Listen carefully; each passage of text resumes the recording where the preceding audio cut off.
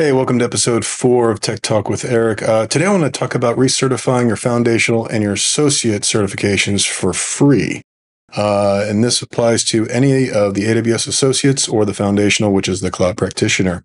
I recently passed my Solutions Architect Professional, and when I did that, I mentioned on my post that I did this just in time to recertify my Solutions Architect Associate, which would have expired in just a couple of days from that point. I took it on August 14th.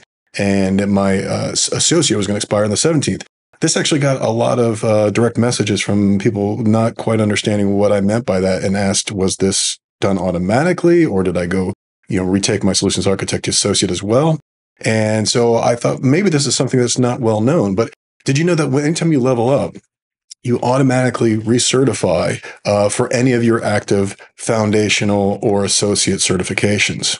And how that works, going to kind of take a look at some examples here. So let's look at how does this work for a foundational certification.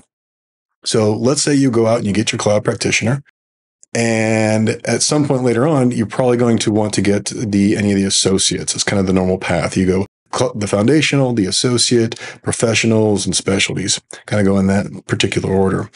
So you go out and you say, I want to pass the solutions architect or the sys administrator or the developer.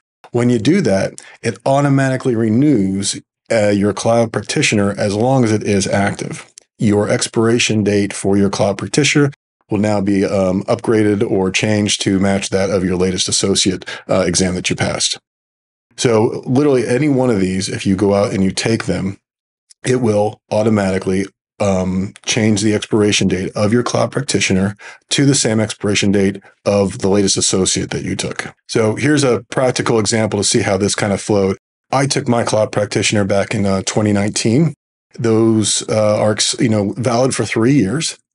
Then in 2020, I got my Solutions Architect Associate. That's good for 3 years. So from 2020 to 2023. And so what happens is the associate activated date recertifies your Cloud Practitioner. And, again, you get that extra 3 years. So now your Cloud Practitioner is extended out till 2023 or whatever the latest date is that your latest associate exam is set for expiration. So how does this work for associate certifications? Well, we'll start with the Solutions Architect Associate. You need to pass the Solutions Architect Professional, and that will automatically renew your associate and your Cloud Practitioner. Now, this again is assuming that those two are active and in good standing. Your expiration dates will now match that of your professional exam. So let's take a look at the flow of this. I have my Cloud Practitioner. I have my SA Associate. They're going to expire on August 17, 2023. And I went out and got my SA Pro on August 14, 2023. So just in the nick of time, 3 days before they would have expired. Now, what happens then is because I passed that, the recertification date for my SA Professional is pushed into my SA Associate, Cloud Practitioner. And again, that gives us that extra 3 years. So now they're all set to expire in 2026. Here's an example of what that looks like in the certification portal.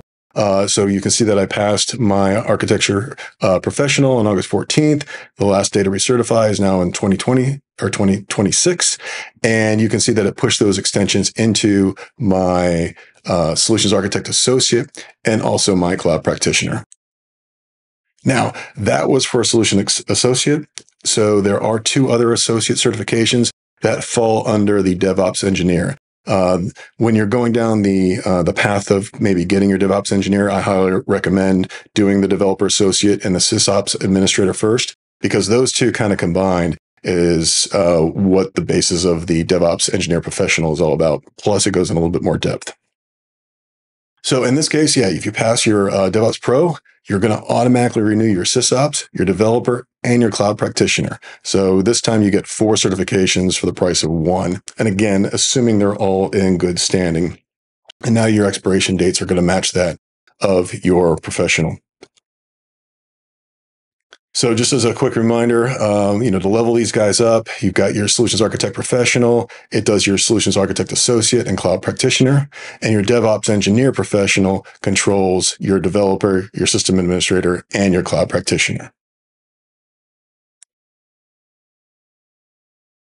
Now, you might be wondering, is this a trick? Is it a gimmick? Is it an accidental or an oops? No, this is actually supported and documented by AWS. They literally say if you want to, the path for recertification is feel free to take that exam over, or if you go up a level, so here for the foundational level, if you get an associate or professional, it automatically renews your Cloud Practitioner, again, assuming it's active. And then the recertification at the associate level, you have to follow that path, and it outlines it here. So you can either take those again, or if you take the solutions architect professional, it does the associate. If you do the DevOps, it does the developer and the SysOps in addition to your cloud practitioner. Unfortunately, there is no real recertification, automatic recertification for professionals or specialty. You just simply have to retake those exams. Who knows if something will happen in the future where they would have like a higher level and that might do it. But for now, that's just the route you have to take. So hopefully this will help you in your path to certification. Please like and subscribe, and I will see you next time.